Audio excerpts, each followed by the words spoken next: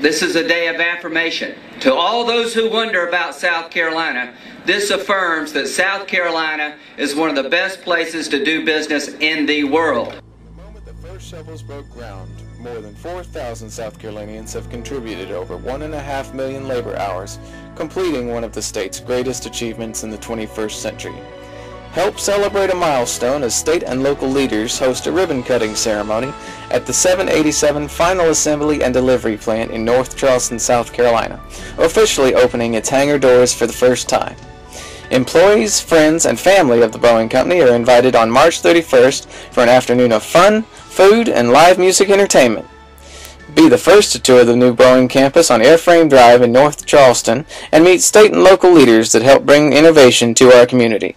For more information, contact Candy Esslinger at 843-819-1488.